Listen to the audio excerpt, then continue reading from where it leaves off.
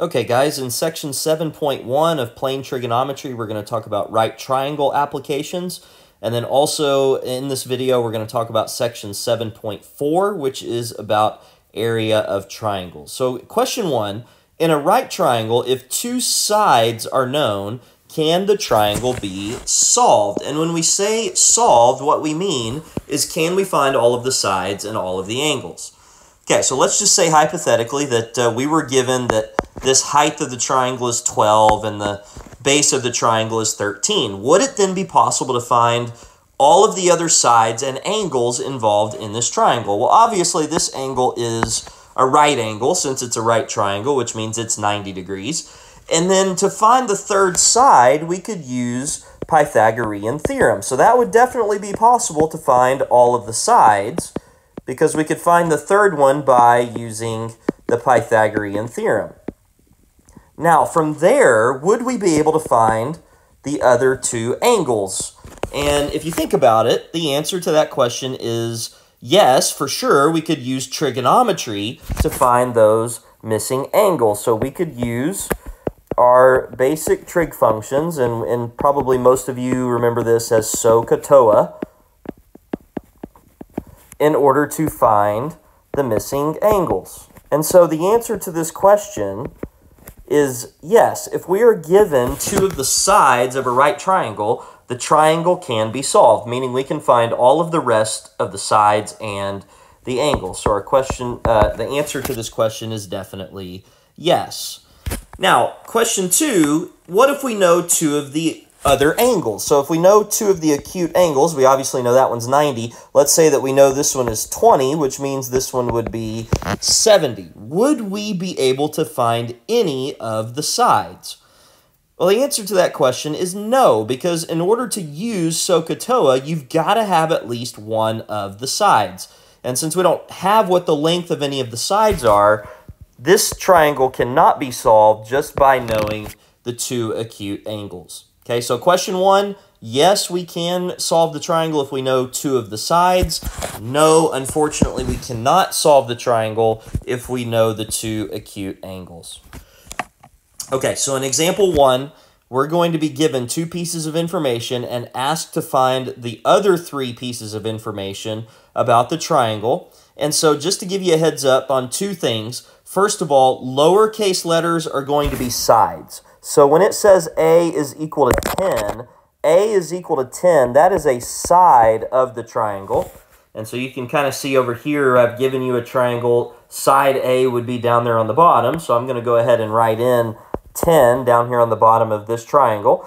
And capital B is an angle. So whenever you see capital letters, we're talking about angles. And so capital B is going to be 36 degrees right here.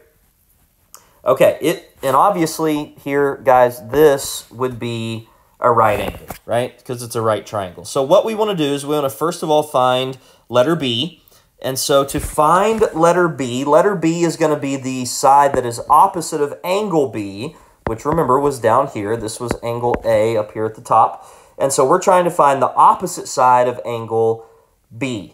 And we are given the adjacent side of angle B, and we want the opposite. And so that means we're going to use tangent, because I know that tangent of 36 degrees is going to equal the opposite side divided by the adjacent side, which is 10. Okay, so if I want to solve that for B, then I need to multiply both sides by 10, and so that's going to be 10 tangent of 36 degrees. And when you use your calculator here, this is very important, you've got to make sure that you are in degree mode, because if you are not, you will not get correct answers. So we want to be in degree mode, and 10 tangent of 36 rounded to 2 decimal places is 7.27. Okay, in order to find letter C, that's what we want to find next. Letter C would be the hypotenuse here, and so you can use whichever trig function that you want. It doesn't really matter. I'm going to use cosine of angle B, because for angle B, I've got angle B here. This is the adjacent side, and what we want is the hypotenuse. So I'm going to say that cosine of 36 degrees is equal to the adjacent side 10 divided by the hypotenuse, which we're calling C. And if you solve that for c, what you're going to end up getting is 10 divided by the cosine of 36. And when you put that into your calculator in degree mode, you end up with 12.36. Okay, the last thing it wants us to find is angle A. Angle A is actually the easiest of all of these things to find because I know that in a triangle, all of the angles are going to add to 180. So I'm going to take 180 and subtract the other two angles, which would be 90 and 36, and that's going to end up giving me 54 degrees for capital A. Okay, example 2 is very similar to this. This time we want to find A, then C, then B. And we were given that B is equal to 4, so I'm going to put that here. And we were given that capital A is 70, and I'm going to put that at the top of my triangle. And again, I'm just basing it off of this triangle that I gave you back up here. Okay, so the first thing we want to find is side A, which is going to be this bottom side down here. And since this is the angle that I have here, A is the opposite side and 4 is the adjacent side. That means, again, I'm going to use tangent of 70 degrees is equal to A divided by 4. Multiply both sides by 4 to get A by itself. And 4 tangent of 70 degrees, when we put it into the calculator, in degree mode is going to be 10.99. Okay, next thing we want to get is C. And so C, I can use, again, angle capital A that I was given. And I'm going to also use the side that was given, which is the 4. So that means I'm going to use cosine of 70 degrees is equal to the adjacent side, which is 4, divided by the hypotenuse, which is C. And rearranging that so that C is by itself, we're going to get 4 divided by the cosine of 70. And putting that into the calculator in degree mode is going to give you 11.70. And then the last thing is to find the last angle. Sorry about that. Siri is trying to get in on our video here. The last thing we want to do is find that angle capital B. And so that's going to be 180 minus 90 minus 20, which is going to be, minus 70, which is going to give us 20 degrees for capital B. Okay, so we have our 3 answers here.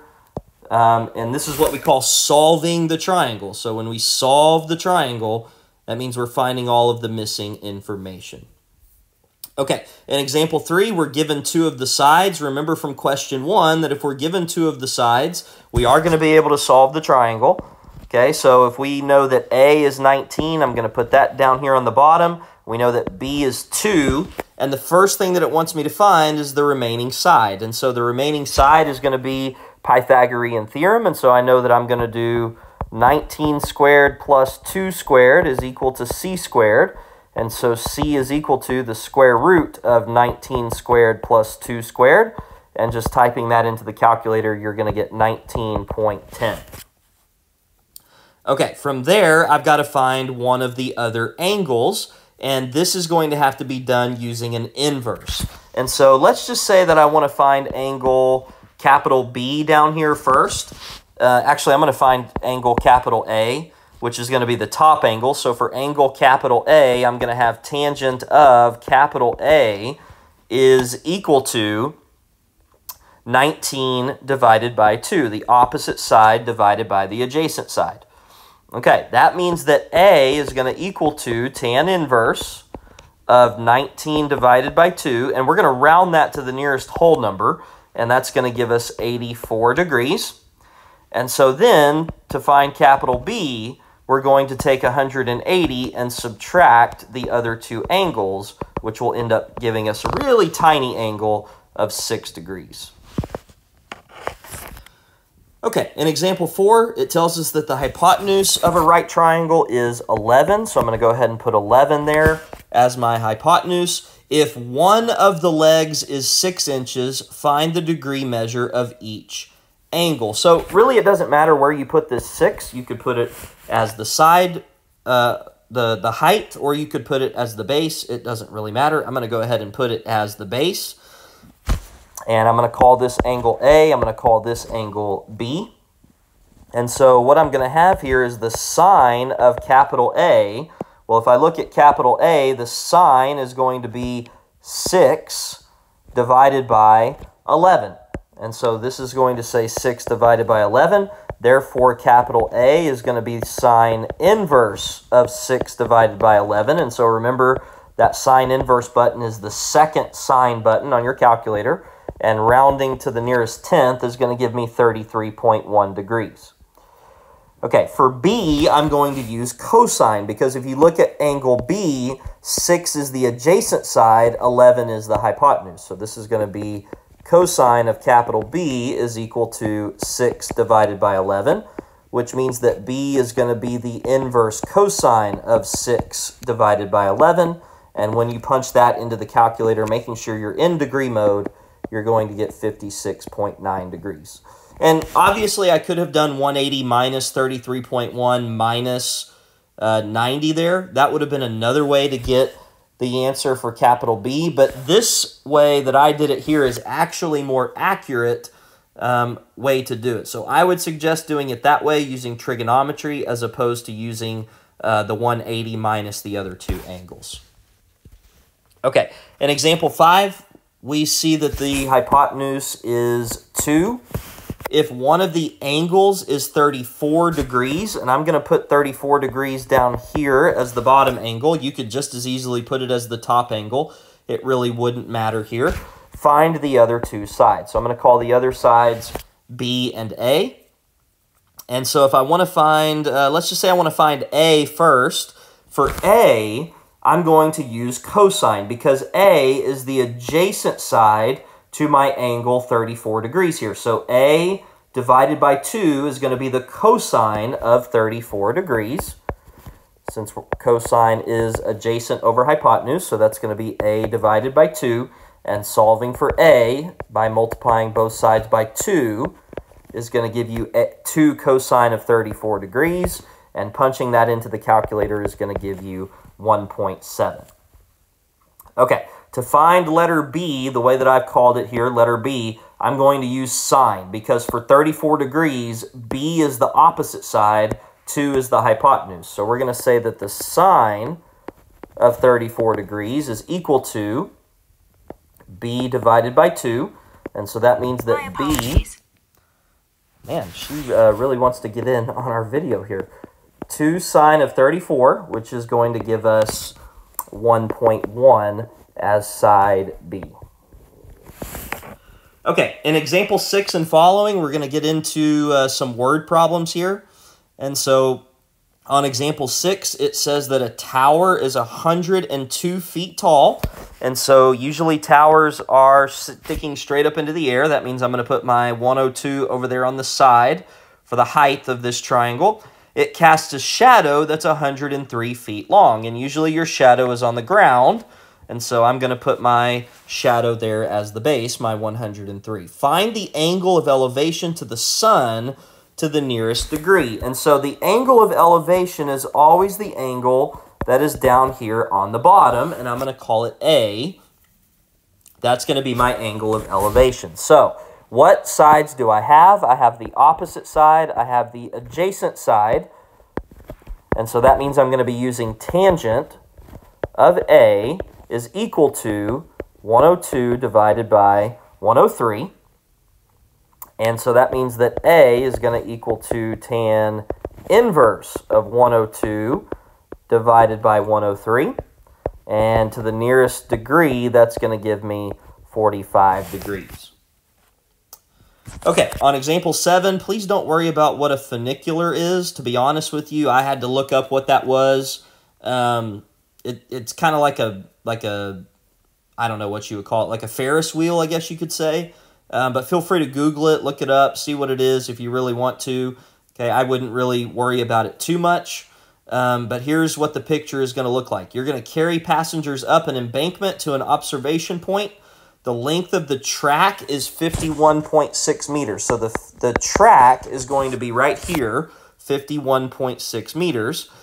And the angle of inclination is 37 degrees 1 minute. So 37 degrees and 1 minute is that angle on the bottom. And when you think angle of inclination, you can think that's the same thing as angle of elevation there, and we want to determine the height of the embankment.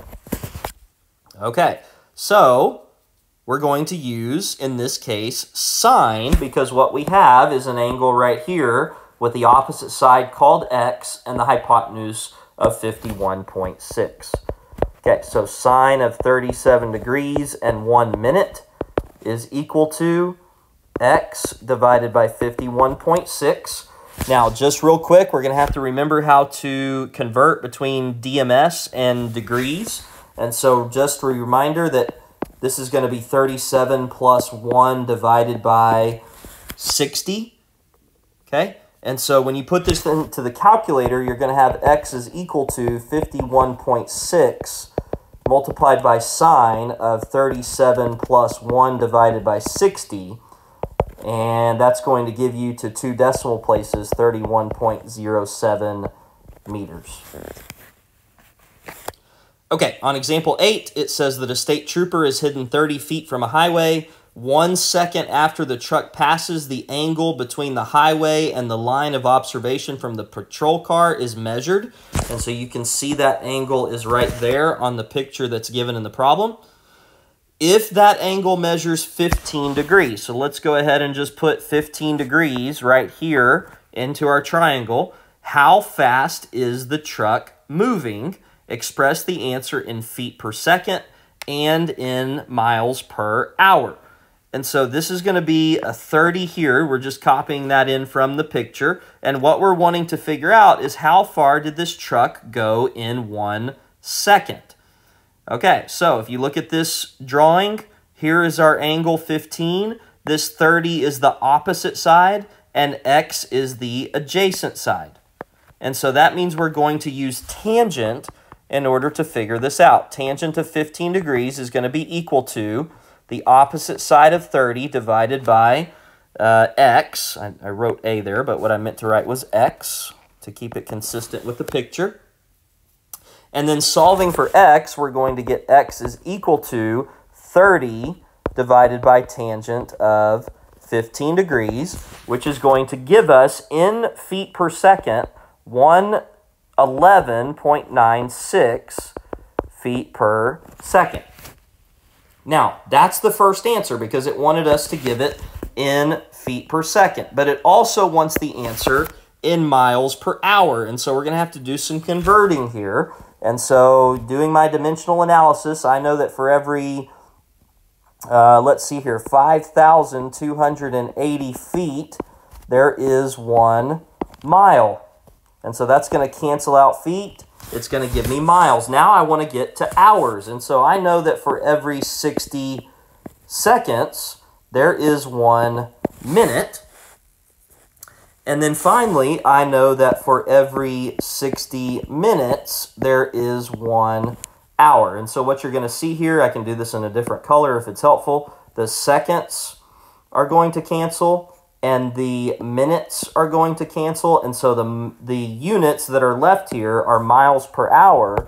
And so when you put that into the calculator, you should get 76.34 miles per hour. Okay, so 2 answers since there were 2 questions.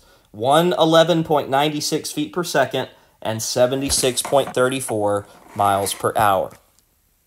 Okay, in letter B, it's the exact same process. And so I'm going to give you a chance to try letter B on your own. I will go ahead and just tell you what the answers are. In feet per second, you're going to have 48.01 feet per second. And in miles per hour, you're going to have 32.7 miles per hour. If you have questions on how to do that, please let me know. But it's exactly like letter A, except in the picture, you're going to have a 32 as your angle right there. Okay, letter C. If the speed limit is 50 miles per hour and a speeding ticket is issued for speeds of 10 miles per hour or more over the limit, for what angle should a trooper issue a ticket? Now, our picture, if you go back up here to the picture, our picture is based on feet per second. And so what we're going to have to do is we're going to have to convert our miles per hour into feet per second. But the first question you have to answer is, what speed do you have to be going in order to get a ticket? Well, if the speed limit is 50 miles an hour and you're not going to get a ticket until you're going 10 miles per hour over the limit, that means that in order to get a ticket, you've got to be going 60 miles per hour, 50 plus 10. We need to convert this into feet per second. So this is going to be very similar to what we did in A and B. We're going to have 1 mile down here on the bottom, and the number of feet in a mile is 5,280. We know that for every 1 hour, there are 60 minutes, and that for every 1 minute, there are 60 seconds. And when you put all of that into the calculator, you're going to end up with 88 feet per second. And so that is going to go at the top of our picture, because at the top of our picture, the distance that you travel in 1 second is what you put. So for 1 second, we're going to go 88 feet. That's going to be the upper bound, or the... I'm going to have to take off my watch. My watch keeps wanting to get in on our notes here. So watch is off. Hopefully we won't hear from Siri again. 88 feet per second is going to go as the top of that. And this is going to remain 30. And we want to figure out, what does this angle have to be in order to get a ticket? And so if you look here, we've got the opposite side 30, we've got the adjacent side 88, and so that means we're going to use tangent of A is equal to 30 divided by 88, which means that A is equal to tangent inverse of 30 divided by 88, which is going to equal to 88.82 degrees. And so for every angle that is smaller than 18.82 degrees, you're going to get a ticket. Okay, so all angles that are smaller than that number right there, 18.82 degrees, if the trooper measures your angle and it's smaller than that, you are going to get a ticket. So be careful. Don't have an angle smaller than 18.82 degrees unless you want to pay the government some money. Okay, example 9 is what we would call a navigation problem or a bearing problem. And so let's just take a look at this real quick. It says that a DC-9 aircraft leaves an airport from a runway whose bearing is north 59 degrees east. Now, here's what that means. You've got to know a little bit about the compass rose. So maybe you learned in elementary school, never eat soggy waffles, right? So never eat soggy waffles, or there's other acronyms that you maybe have learned just to remember that compass rose. And so here's what that means. North 59 degrees east means start at due north and then go 59 degrees to the east. So this is going to be to the east, and we're going to go 59 degrees, which is going to put us there. And it says that you're going to fly for 3/4 of a mile. So this is going to be 3/4 of a mile right here. The pilot requests permission to turn 90 degrees and head toward the southeast. So you're going to turn and head 90 degrees towards the southeast, and you're going to go for 1 mile, it says, after the plane goes 1 mile in that direction. That's where I'm getting that from. Which bearing should the control tower use to locate the aircraft? And so we're going to complete our right triangle here. And basically what we're trying to find is this angle right here, and then we're going to add it to 59 degrees so that we can get our angle of bearing. So this right here is our angle of bearing, and that's what we are trying to find. And in order to do that, we've got to find first this angle that is inside of the triangle.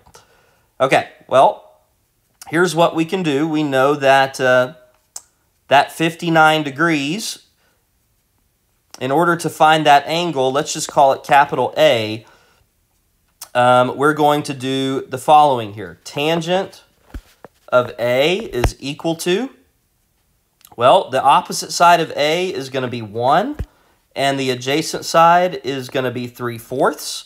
And so that means that A is going to equal to tan inverse of 1 divided by 3/4, which when you put it into the calculator, making sure you're in degree mode, you're going to get 53.1 degrees. But that is not the angle of bearing because you've got to add it to your original bearing, which means that my final answer is going to be 53.1 plus 59, which gives me a total of 112.1 degrees.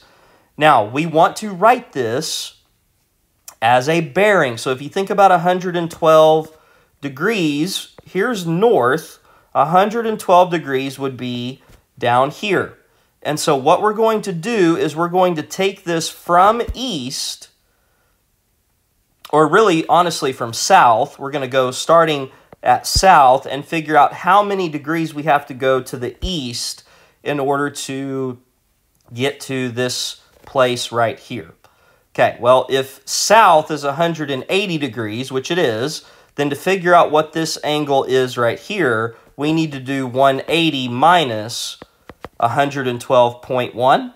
And what that's going to give us is 67.9 degrees. And so our answer in bearing format is south 67.9 degrees east. Or another way to say that is 67.9 degrees east of south. Please let me know if you have any questions on that example. Probably one of the harder examples that we'll do, so feel free to rewind, watch it again, and if it still doesn't make sense, then please feel free to ask.